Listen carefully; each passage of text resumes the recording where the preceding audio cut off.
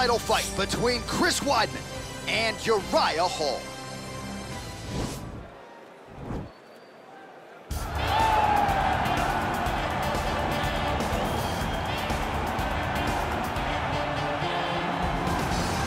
So here he is, the #1 middleweight contender, getting set for this 185-pound title fight. He believes this title shot should have come a long time ago, but he has let bygones be bygones. The focus now, unseating the champion in dominant fashion and starting a new middleweight legacy of his own. 25 minutes or fewer away from becoming the new champion. We will see how he performs tonight.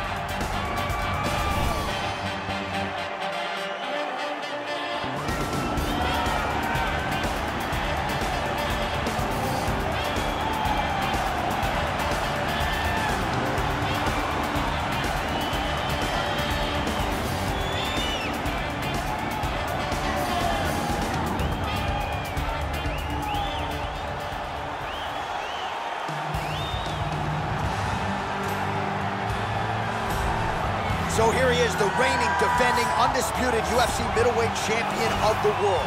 This man ubiquitously regarded as the top 85er at present. Some people believe this is the greatest middleweight of all time. He certainly does, and he has goals even beyond that. He wants to be one of the greatest mixed martial arts athletes of all time, and in order to preserve that goal, this is a title defense, simply put, that he's gotta have.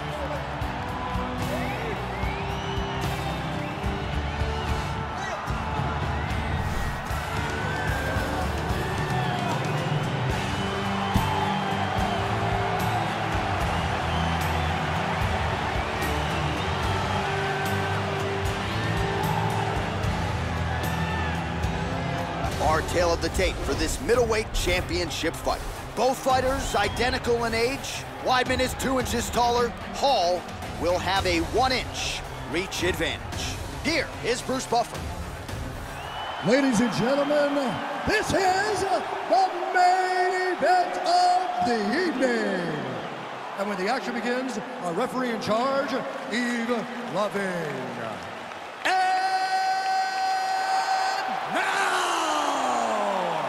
This is the moment UFC fans around the world have been waiting for. Live from the T-Mobile Arena in Las Vegas, it's time! 5 rounds for the undisputed UFC Middleweight Championship of the world. Introducing first, fighting out of the blue corner. This man is a karate fighter, holding a professional record of 17 wins, 9 losses. He stands 6 feet tall, weighing in at 185 pounds. Presenting the challenger, Uriah Hall. And now, introducing the champion, fighting out of the red corner. This man is a wrestler, holding a professional record of 15 wins, 5 losses. He stands 6 feet 2 inches tall, weighing in at 185 pounds. Fighting out of Baldwin, New York, ladies and gentlemen, the reigning, defending UFC middleweight champion, Chris Weidman.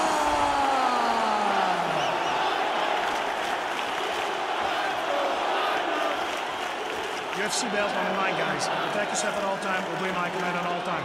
If you want to touch gloves, do it now. Go back to your corner.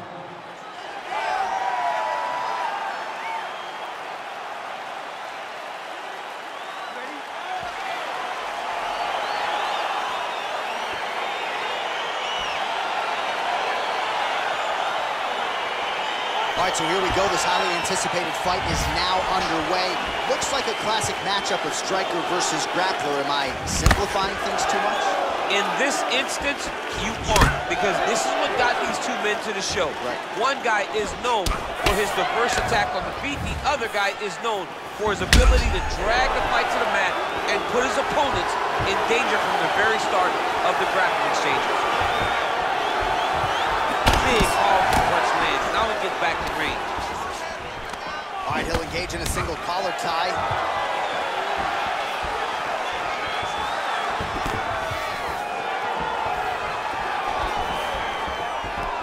can't take many of those. You better check.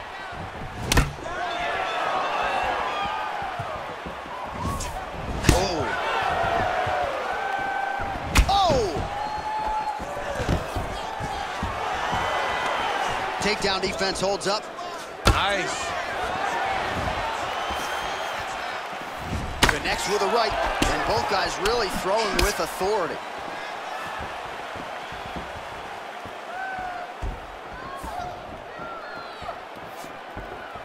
Big punch lands over the top. How's he gonna follow this one? That was a thudding leg kick. Slips to avoid the right. Tie. Oh, bleeding from his cheek now. Damage done. Oh, beautiful jab there, man. It's like you know what's coming, can't stop it. I mean, you have to anticipate. You don't really stand after you take a head kick like this. That is such toughness to even be on his feet right now.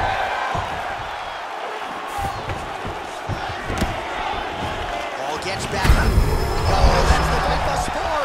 How's his opponent still standing? I mean, I have no idea. This fight is supposed to be over. And it might not be over now, but it's got to be over very soon. So just over 20 total strikes have now landed for you. Oh, huge connection by him there. He needs to get on his bicycle, John. He needs to get into space so that he doesn't get finished. Paul gets caught with that punch. His chin is held up thus far. Got to shore up the defense here, though.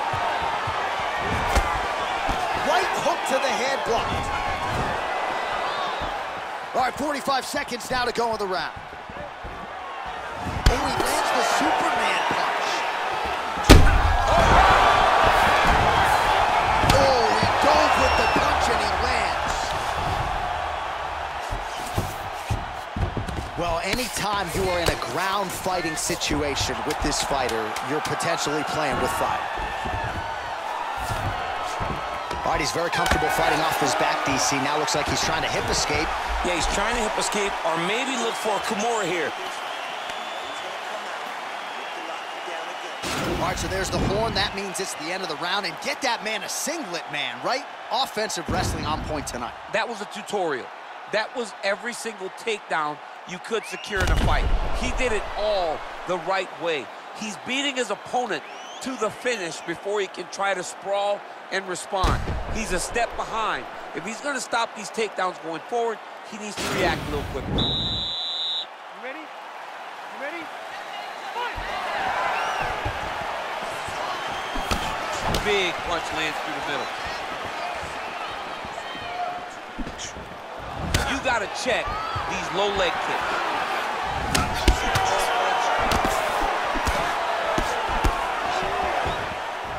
Nice head kick. Beautiful hook lands there from Chris Weidman. Same hook, by the way, that he landed against Anderson Silva to become the middleweight champion several years ago. Muay Thai club. Back with that offering, DC, he is hurt. What a beautiful uppercut. It landed beautifully. Perfect placement on that shot. Oh. Ooh, head kick lands. He's hurt. All right, so he's landed some good shots tonight, but this is not a combo meal, right? No three-piece, no soda. That one appeared to stun him. Oh, he's hurt bad. He's hurt bad, John. He's got to press him. He's got to go chase that finish down now. Now goes in and secures the takedown. Well, there are few things more fun to watch in mixed martial arts than these type of transitions and scrambles on the ground. High-level grappling can really be entertaining. He's going to start looking to try to attack a rear naked choke, and that's exactly what he's doing. He is doing a really good job of relaxing, not panicking because he's getting choked. His opponent's got double hooks in, now under the chin. It's starting to get deep. Nicely done.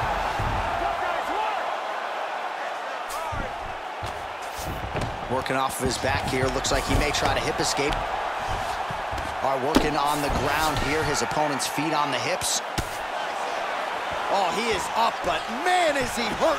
A finish could come here at any time. 44 total strikes have landed for Uriah Hall.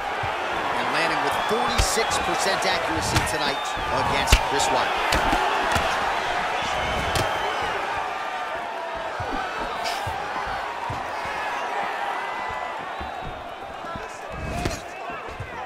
A little single collar tie there. So a much different approach from him here in round 2. Oh, man, look at that. Picture perfect. Got to the leg, got to his position, got another beautiful takedown. Oh, nice work from the bottom. Tags him with the punch. 30 seconds to go. Strong bottom work here, staying busy.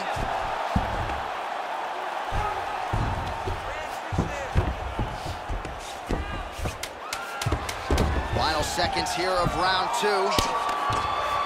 Well, you know, I don't like the gi very much, but I have an appreciation and a healthy one for these type of transitions. You can tell he's been in a gi at some point in his life with the way that he moves so freely. I'm skipping jiu-jitsu next week, too. All right, a lot of high-level striking action in that last round. Daniel, take us through it, if you would. Tit for tat. Who has the best chin? It seemed as though they were looking for that answer. Both guys took risk. What a fantastic round.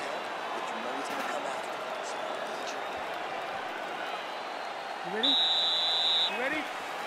Here we go, 3rd round of this championship fight. Oh, significant strike attempt there, but a huge block. Not there.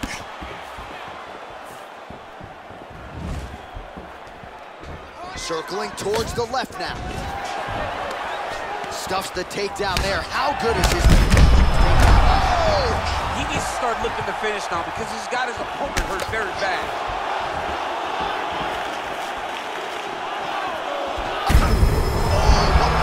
This fight's gonna be over, DC. What a great way of mixing up his attack.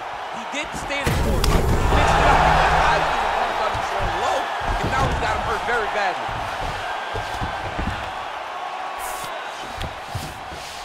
Close guard.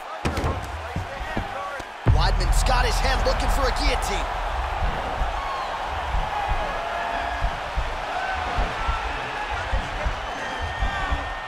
Oh, nice guillotine there.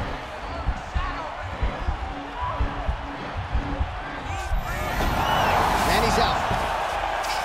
All right, bottom fighter here, maybe looking to hip escape, DC.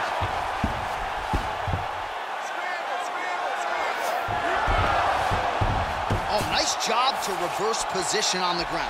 It was bad, but now it's not so bad. What a fantastic sweep. Weidman's got the full mount. Oh, man, this ground and pound is good. Probably my favorite striking realm in MMA, and he's as good as it gets. The problem is his opponent is not controlling his posture. He's allowing his opponent to get up, and when he does, he creates this space to land these beautiful ground and pound combinations. He's gonna start trying to move to a submission here. It looks like he's trying to attack the arm triangle.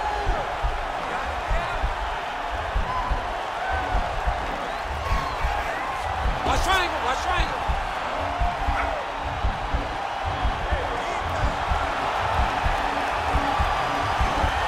He needs to push the arm to the side, get his head against the mat. And he's out. Oh, nice job by him there to move to half guard. Not much resistance from the bottom fight. He's just too good in this position. Look for ground and pound immediately. I mean, at this point, you just have to do something. You know, you have to maybe start trying to pull guard, grab him, pull him into you to try to change it and get him in your realm where you have the advantage. Well, as usual, suffocating work from the top here by Weidman.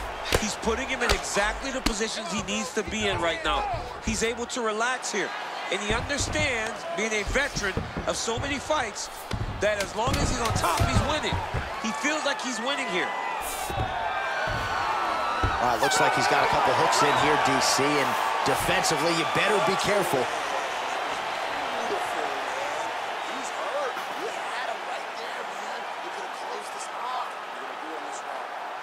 All right, let's check out some of the action, DC, and how about the punching acumen by that fighter in that previous round? He does not waste anything. He does not loop punches. Everything's tight. Everything's precise. He's a sniper. We always talk about how he's a sniper. He is a sniper. And it showed in that exchange that allowed him to drop his opponent. All right, here we go. The tension is palpable. Fourth round is underway. You've got a thing or two to say about these championship rounds. The fourth round is easily the hardest round in fighting. You're so used to fighting up to 3. You got to get back off of that stool, and this is a real test of your will and desire to win a fight. Nice kick. Oh, a huge one. I'm not sure his opponent knows where he is. No, he doesn't know where he is. He's hurt real bad. That punch landed in the perfect spot. Well, he's up, but oh, is he hurt.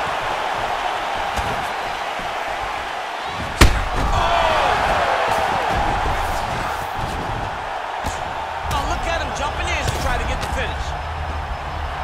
Well, he's up, but he is hurting for certain. The finish could come at any time. Oh, stuffs the takedown without issue. Oh, how good is that? The diamond punch lands flush to the head. So he's really starting to put together some significant body shots here. These are going to take their toll as this fight goes on. He changes the angle. Well, no surprise, he gets the takedown there. Over and over again. He attacks, he secures, and on we go. All right, so inside the open guard of his opponent. You got to be careful playing around for too long here on the ground with this guy. All right, north-south position now. We'll see how he chooses to proceed. A lot of top pressure being applied here as he works out of side control. All right, so he's sort of turtled up here. Not great body language. Perhaps he's trying to bait him in a little bit. Well, he's got his back now. Just over 2 minutes now to go. Serve him up. Go get him. Wow! He's out! It's over. It's over. Oh, my goodness. What a fight. Yeah, man, crowd loving it. Just a gorgeous shot there to end the fight. Really just the way he drew it up. He found the opening and capitalized on it to the utmost extent. Nicely done to finish the fight. All right, let's take a look back at the replay. It ends up a knockout, but this was really a striking clinic from the moment they touched glove. I mean, a competitive fight that one guy finally found the shot that ended the fight. But both of these warriors displayed a ton of heart. One guy got the finish, but neither guy should be disappointed in their performance. Ladies and gentlemen, referee Yves Levine has called a stop to this contest at 3 minutes, 8 seconds of round number 4. Declaring the winner by knockout and new UFC middleweight champion of the world, Uriah. All right, well, the next time he fights, it'll be black trunks with gold trim. Congrats to the new UFC middleweight champion of the world. Championship colors will be worn by this